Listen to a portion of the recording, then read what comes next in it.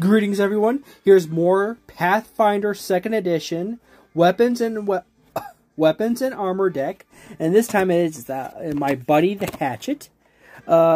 This small axe can be used in close combat or thrown, which is a pretty good use for it. It's a martial melee weapon. Its cost is 4 silver pieces, so it's not terribly expensive.